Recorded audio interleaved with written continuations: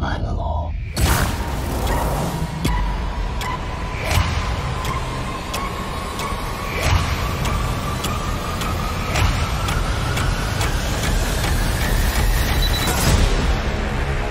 The sentence is death. Hello, ladies and gentlemen. My name's Bill, and we are doing podcast again. Well, we're not doing Death Battle podcast or DC ones. We're branching out a bit. We're looking into other comic book medias. Joining with me is Saber King. What up? And we don't have a third guest. Duo was a little busy. Jaru has no interest in Judge Dredd or comic book movies in general. Your other mate doesn't enjoy violence. And Sean, I forgot to ask him. So I had to make do with Richard. Yes. I mean, make do. No, I enjoy his company. He's a fun guy. Oh, you're too kind. Yeah, I don't mean it. Alright, so why are we talking about Judge Dredd in particular? Well, recently Netflix had an update, had a whole bunch of movies after December, got rid of all its Christmas movies, and it starts off the year with an apocalyptic movie where the law is taken over and having to round up people who aren't following the law, either by very extreme measures. Sound familiar? No. No. No, it doesn't. No, definitely not. In fact, where a majority of people have to carry something on them, wear something because of this apocalyptic world. No, it doesn't ring a bell at all. Nope, Seriously. no, it doesn't. Seriously, Netflix have a sick sense of humour. Did you? Yes, they do. Did you see all the apocalyptic movies they had last year? I did not. I think they were trying to send a message. But anyway, one of those movies that was added was Dredd. Not the Sylvester Stallone one. No, just Dredd but acted by Carl Urban, who you may know from The Boys as Billy Butcher. Yes, and from the J.J. Abrams Star Trek reboot movies. Oh, really? I didn't know he was in that. Yeah, he played Bones. I should probably stress I'm not too familiar with the actor Carl Urban. I only know him from Dredd and The Boys. I'm sure he's a terrific actor. I've seen a lot of his Comic-Con interviews. He seems like a very funny chap. Oh yeah, I'm very nice, very nice. It's always the guys that look the most fearsome that turn out to be the really nice ones. Mm-hmm. Oh yeah. It's a backward society. So, Dredd... I've seen this movie years ago, like during my high school days and my sixth form days, but, you know, at the time I watched it as a little edgy teenager, you know, fuck the rules and all that. And I saw it's nothing more than just another action flick that, you know, you'd slip on because you're bored or you just want to watch something before bed. The reason I wanted to get Richard involved is he knows a bit more about this character than I do, because I only know him from the movies and a few fan-made death battles. So, Richard, what's your history with Judge Dredd? My history with Judge Dredd is basically just, I saw the Sylvester Stallone movie. That was my first introduction to the character. I did not know that he was not an American comic creation. Dredd is actually a UK comic creation for a comic series called 2000 AD. They had a lot of great characters, and one of them that stood out was, of course, Dredd, Judge Dredd himself. And I didn't know anything about this guy, but then when I saw the Stallone movie, I'm like, well, I mean, the comics looked interesting. I don't think I'll take the Stallone movie as actual. And I don't think I'll buy that it's an adaptation of it. I will just take the comics as their own thing. So then I read some of the comics, and yeah, they were very political. They were, of course, very grimy, very dark, and His art style was also kind of unique, based on like, especially compared to like other comic books that came out during its time period. Yeah, no, absolutely. It's so kind of like with the whole Static Shock thing, where they wanted to illustrate it as like some sort of street art type of comic. Yeah. Again, I've read dark comics when I was a kid before, so Dredd was really nothing new. But I did like the idea of this character who is essentially judge, jury, executioner, and he operates as a police officer in this dystopian future where the world basically has just become destroyed, and the remnants of it now live in this city where they have just rebranded the judicial system, and cops can now decide on the penalty for criminals, on whether they should be arrested or killed. Like so many great opportunities. And then Wait, when you I don't do that already? Yes. This isn't a political podcast. I'm just saying. I just saw the opportunity to make the joke. Yeah. Well, again, the comics were very political back in the day, and they still have some very big what's the word I'm looking for? Impact. Yeah, they have a lot to say on politics and where we could be going. But regardless of that, so then as far as this movie goes, I pretty much saw that it was coming out, and I was like, oh my god, this actually looks pretty cool, and I was very excited to see it, but I couldn't see it because either my theater didn't have it or it just kind of went under the radar. So I didn't get a chance to see this movie until after it was already done in theaters. So that's pretty much my main history with Dredd. But I think, technically speaking, my history with Dredd started with RoboCop, because RoboCop was actually inspired by Judge Dredd. Oh, really? I didn't actually know that. Yes, like also, the I do apologize, people, if you can hear my Discord. We're not doing Google Hangouts. In fact, they've terminated that now, and they want me to sign up for this new Google thing. But I'm like, fuck the police, or fuck Google. Listen, I've not bought your console, and I'm not going to sign up to another thing. It's okay. But the RoboCop character was actually created and inspired by Judge Dredd. So technically, I've been a fan of Judge Dredd since RoboCop. That's okay. I mean, I can definitely see where the two. In fact, even the worlds are very similar. I can see why now people kind of want to see that for a death battle, but it's not as popular, of course. No, it's not. Before we actually get to the movies, this movie's sort of. Well, it's not really a secret film, but it really did fly under the radar. But I'll get to that in a second. Yes. So is that what you have to say about your history with Judge Dredd? Yeah, that's pretty much it. Okay, my history of him, like you said, he's a UK character, which I didn't even know that. I always thought he was an American or an Austrian type of character. I don't know why, I think because he looks like Arnold Schwarzenegger, that's why I kind of get the idea his comics came from Austrian. I don't know why. I'm like that sort of person that tries to guess where it came from just based on the art style. It's really always this is anime, obviously from Japan, but sometimes I'm wrong. Elven Lied came from Germany. Yeah. So it's okay, never mind then. I don't know. It's kind of like my own little personal fun game. But Dredd, funny enough, I did not hear about him through the Stallone films, or I would say the Dredd film was my true introduction to him. But no, my introduction to him was through going to Comic-Cons and seeing people dressed like Dredd and just always doing the typical meme, I am the.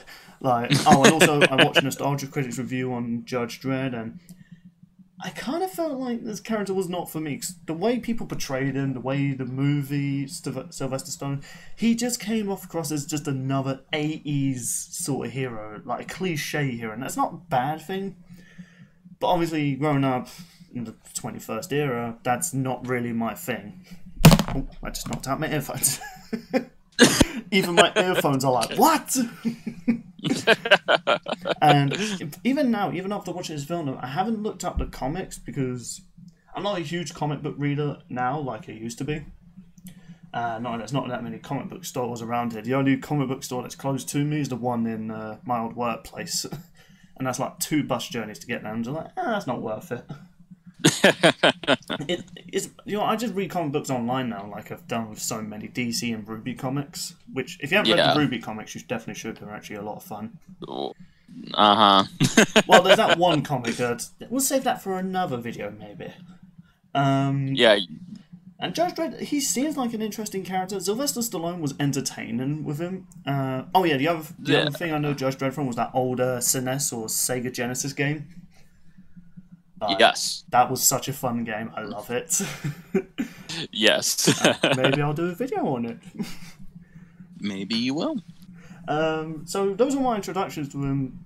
But as far as his character came across, I just saw him as basically a Terminator or Robocop type character. Like, he's not that important, he's just there to shoot things and entertain people. So, that's my brief history of it. So, as far as this film's popularity, obviously, it did not do well in the box office. And I feel like this film suffers from the Iron Giant type of scenario, where there's clearly a lot of ambition behind the film, but unfortunately, the studio that wanted to get out did not have faith in this film. You could say that, yeah. No, well, really what this film... I think the main thing that's been publicly documented about this film and why it didn't go on to be such a massive juggernaut in its own right is because it was based off of a UK comic book, and it was an R-rated film, and those two things are generally kind of a red flag, because especially coming off of the Sylvester Stallone film, everyone just assumed this was going to be a remake of that. Nobody really was that deep into the comics, because again, it's like Judge Dredd is a UK property, and he does have a cult fan base here in the States. But again, he's a very obscure character compared to Batman or Spider-Man. So even Punisher yeah, kind of has more of a bigger following over here than Dredd, which is kind of funny because this is the thing I kind of find funny. Punisher is more of an American hero or anti-hero, yet he's super popular in the UK, and Americans are just like, he's alright. Judge Dredd came out in the UK, and we're just like, he's alright. America's like, yeah, Judge Dredd! It's like, exactly. Yeah, no, exactly. Well, another thing I feel that kind of set this movie to fail instantly is it came out in 2012, and that was a packed year for movies. Like, you had so many movies, especially superheroes. Like, you had the Avengers, you had the Dark Knight, you had the Dark Knight Rises, you had the Amazing Spider-Man reboot. You just reboot. I can't talk today. You just had so many comic book films come out that year, and it didn't really help that Judge Dredd was coming out at least 2 months after The Dark Knight Rises, and even more than months after The Amazing Spider-Man and the Avengers. So again, it was coming out towards the tail end of the summer blockbusters, and that really wasn't a good sign. No, you're already setting yourself up there, because if it came out maybe in January or February, maybe it would have had a better chance. Oh yeah, absolutely. And the funny thing is, if you're going to ride off the success of Batman, Spider-Man, and you just even said it, the Avengers, which nearly broke cinema records on its debut, you're going to have a steep competition. Yeah, no. Well, all three of those movies combined broke records in one way or another. But it's like, the irony with Dredd is that the film was... Because this movie has a very low budget. It's basically an independent film. Yeah, you can see that, despite its low budget, though, there's a lot of effort that goes into it. Like, right now, I'm just at the bit where the old man gets crushed by the door. And I do kind of like the mixture of CGI and practical effects. Yeah, no, like most of the film does use CGI effects, but there is practical effects too. So it's not like the film because again, films like this fail because they're either too expensive of a budget or they're just not ambitious enough. And Dredd, from all accounts, it had the perfect budget. It was an independent film, very much arcing and being a physical representation of the comics, because 2000 AD is sort of a independent comic, and you would think that, okay, well, that's perfect for Dredd, for his first feature film, for it to be an independent film.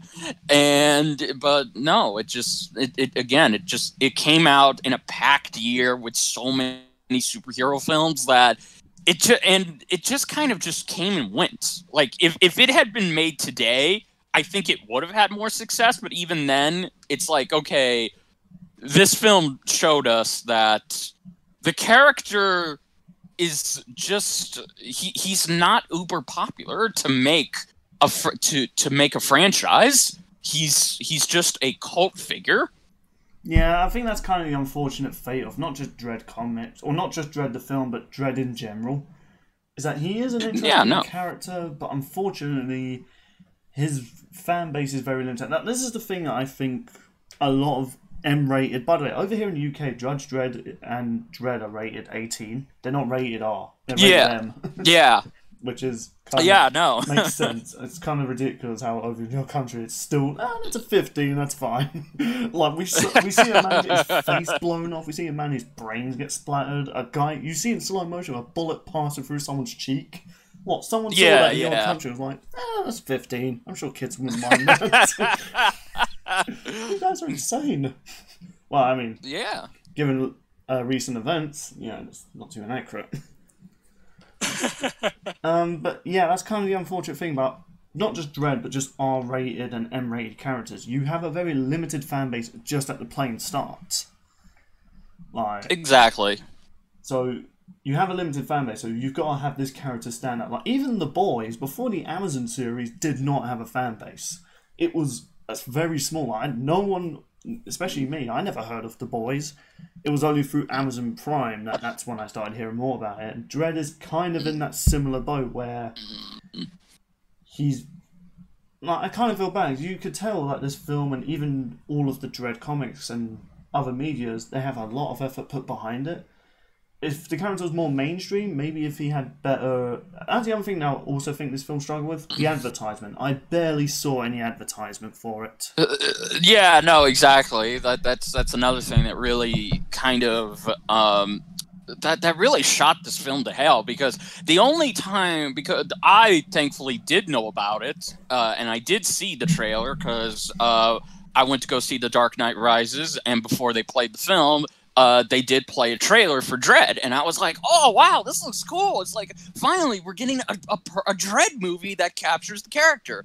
And then it just came and went. Like, and one of the other things that really made this film kind of fly under the radar is it was kind of, it was mainly, its main source of marketing was 3D. Like, it was particularly advertised to be a 3D movie. Like here in the States, people had to drive all the way to theaters to go see a 2D showing of this film, because whenever you did get a chance to see the film, it was always in 3D. And some people don't want to see movies in 3D, so that just further... It's more expensive, really. Yeah, no, but that was just kind of the final nail in the coffin for the film. Marketability-wise is, okay, not only was it based off of a UK comic book character, it was rated R, it was already coming out towards the tail end of the summer blockbuster of 2012 and superhero films, but it was mainly marketing... It was mainly meant to be seen in 3D. Like, its title was even called Dredd 3D. Like, it needed to be seen in 3D. So that kind of killed it even more. And it's very sad. The only film that was advertised to be 3D, which I think worked out well for it, was How to Train Your Dragon, because... And I'm not jabbing Dredd for this, but it is one of those movies where... They do the 3D thing where it's just going in your face, and I get that's what 3D's going for, but when you look at films like How to Train Your Dragon and stuff like that, it's like you're going through a magical journey. It's like you're there. Whereas Dredd, you're just seeing a bullet get close to your face and someone's blood and guts splattering near your face, which, yeah, Yeah, well, that's gonna again, turn some people away. Yeah, no, well, 3D plays a big part in this movie. Like they even shot this movie using 3D technology. So that was what they really were hoping would make this film a profit. Is okay, it's 3D, it's going to be shot in 3D, it's going to have 3D elements when we shoot it. Like we're just going to really capitalize on 3D right now. And see, that's kind of the problem, because it's like, okay, already you're limiting and alienating your fans. Like that's a big problem. Like, and 3D's it's not no even that wonder popular now. Even before the pandemic and COVID, 3D kind of drifted out after, like, I think it was 2014. Like, I never saw that many advertisements for see it in 3D. It's now just an option. Like, oh, even if the film's not made to be in 3D, it's like, oh, do you want to see Endgame in 3D? No thanks. Yeah, no. 3D is very much dead. Like it's a thing of the past. It's dead. But it's like Dredd came out at this time where it was kind of a bit. It was kind of like, okay, also see this movie in 3D. Like you would have showings that showed the movie in 2D and 3D, so that would just further boost your revenue. But again, it's like the problem with Dredd is it relied heavily on it for its profit margin, and I feel like that was kind of a bad sign. Yeah, so yeah, that's my brief history with Dredd. So I guess now we should actually discuss the movie. Yes. So I went to see this with friends in theaters. Obviously, I think at the time we just finished. I'm trying to think. We either finished a semester or something like that. We decided to celebrate by seeing two movies. We saw The Avengers first, of course, and then I remember seeing it advertised, Dredd. So I was thinking, that looks kind of cool. The problem was, though, we weren't old enough to see it. Yeah. It was kind of like well, bollocks. How are we going to see this movie? So we had to actually get one of my friends' older brother and sister to come along and sit with three annoying little kids to watch the film. Do you know what's actually kind of like? Okay, I'll keep the story brief. When me and my friends went there first to go see Dredd, the guy that served us was like, "No, you guys are clearly not old enough." Then when we came out with the siblings, it was the same guy who served us, and he was like, "I don't think these kids will find this movie appropriate." It's like, do you not recognize us? We tried. It's like he couldn't clearly see that we were using these people. It's like that scene from the South Park film with the homeless guy and the kids. Yeah. But yeah, so we watched the film, and upon first viewing, we didn't actually like it, as far as I remember. Like, in fact, the theatre was kind of empty. There was like one person there. He was the only one cheering. I just honestly enjoyed the action, but that was about it. And Right. because at the time I wasn't really a story enthusiast, I wasn't interested in dialogue or characters, as I just seen them die. But upon rewatching the film, like years later, I started to enjoy it more and more and more. Especially after looking into the Judge Dredd character, I actually saw a pretty cool character. Especially Carl Urban's portrayal was really spot on. Yeah, no, like right away, I think that's the main thing that we should probably get out of the way. It's like, obviously, compared to Stallone, like Carl Urban, he actually knows the character. He has knowledge of the character, and the fact that unlike Stallone, who at the time, he was an action star, he couldn't afford to not show his face, because again, his face is what made money. But the fact that Carl Urban was like, okay, no, I will keep this helmet on, and he mainly focused on only really delivering dialogue and coming off as a character by just moving his mouth. Like that's the main thing He really does show a lot of his character just through his mouth movements and even the way he Yes, talks. like he would even have to learn how to move his mouth to convey an emotion. And I feel like his determination and his passion really shows when he's under that helmet, because again, it's like every time I've watched the film, which I'll get to my experience later, but every time I watch the film, my eyes are just fixated on his mouth and just seeing how he conveys an emotion, whether it's badass or just all kinds of things, really. He does have a very kissable mouth, I'll admit. Yeah. But yeah, it's like every time I watch this film, I find it better each time. In fact, upon my recent viewing, the goatee character, the one in the leather jacket, I named him Goatee Jack. And then Dredd threw him off the ledge. I was like, no, Goatee Jack! He's just some random minion I named. I felt bad just seeing him plummet to his death. Yeah. Ooh, your microphone cut out a bit there, Rich.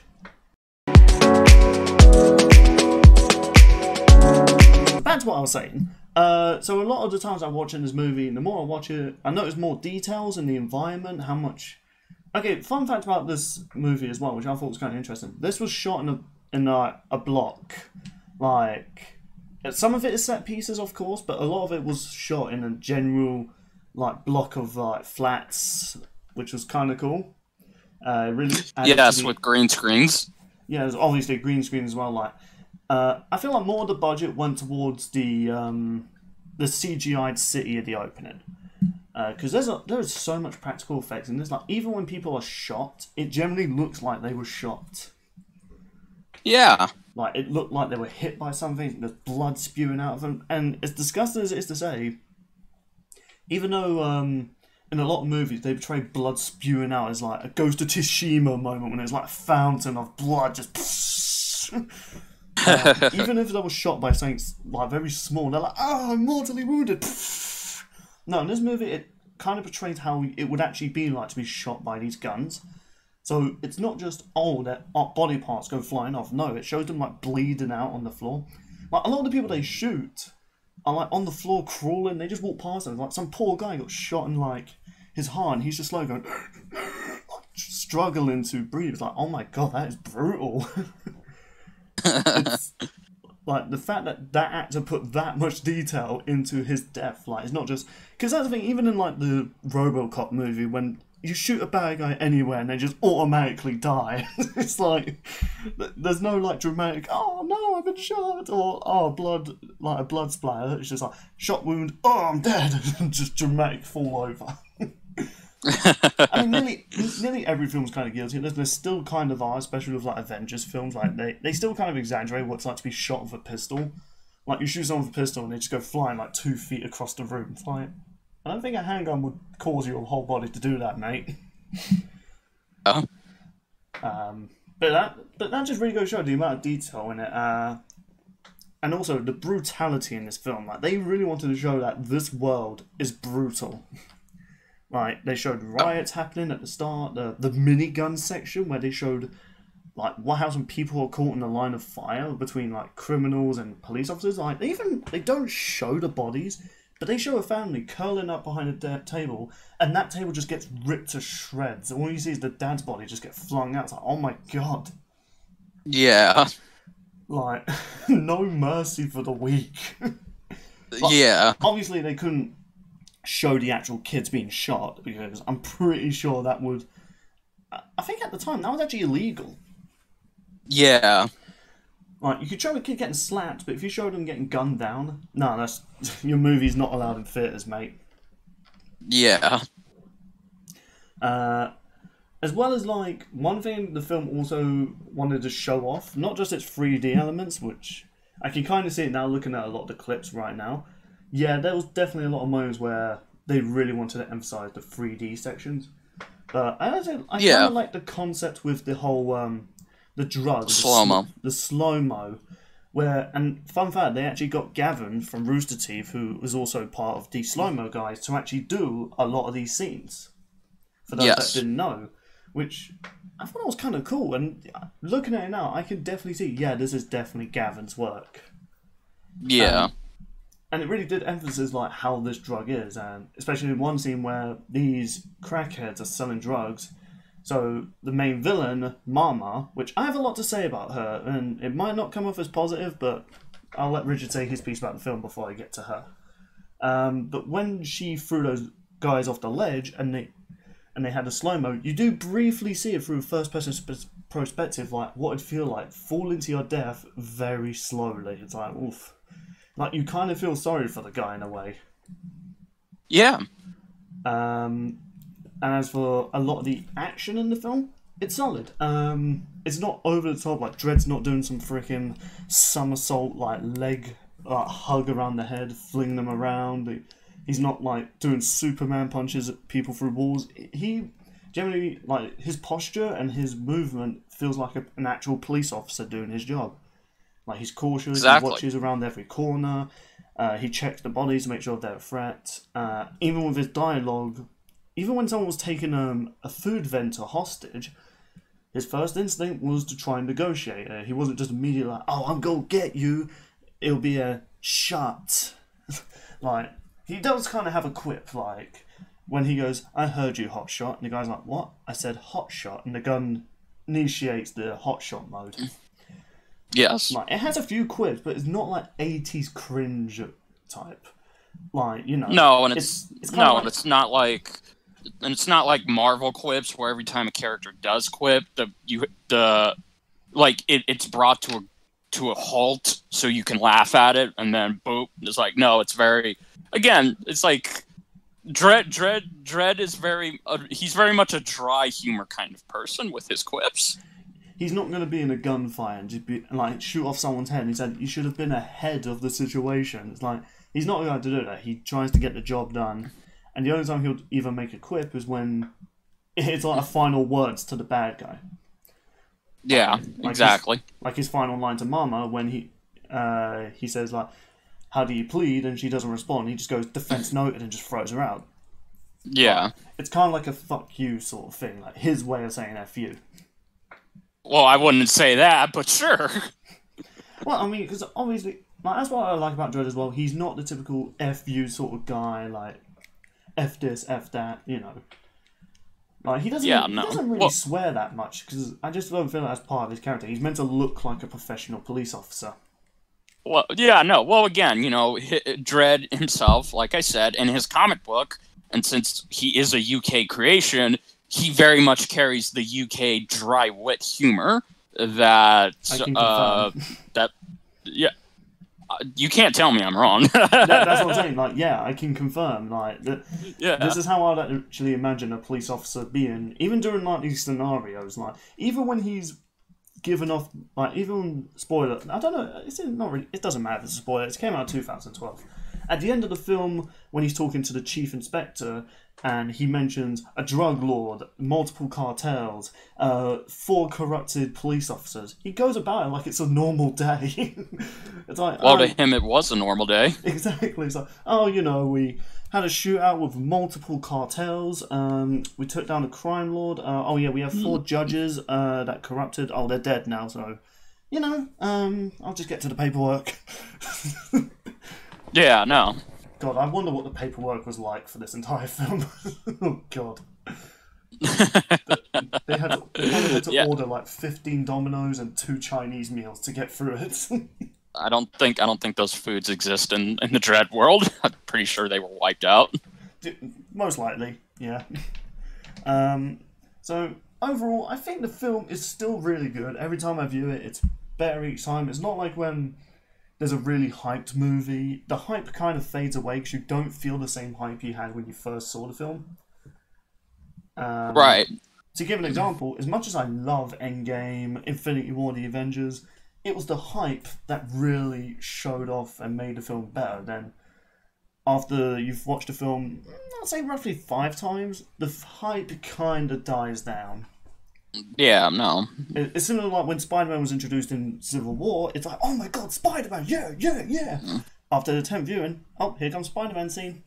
There's not really that hype anymore. Whereas with Dredd, I didn't have high expectations for it. I don't think anyone really did. Well, no, of course not. But the more you watch it and the more you analyse it, there's so much great potential. Oh, I don't know, I'm just getting up to the scene right now where Goatee Jack falls to his death. No!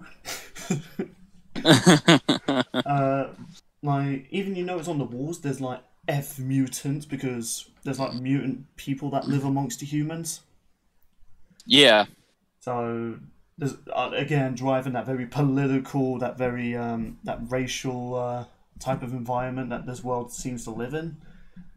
Yeah. That's my final thoughts on the film in general. I'm going to let Richard talk about his part of the movie. Then we're going to essentially talk about the main cast of the movie. So, what do you think on your first viewing of this film, Rich?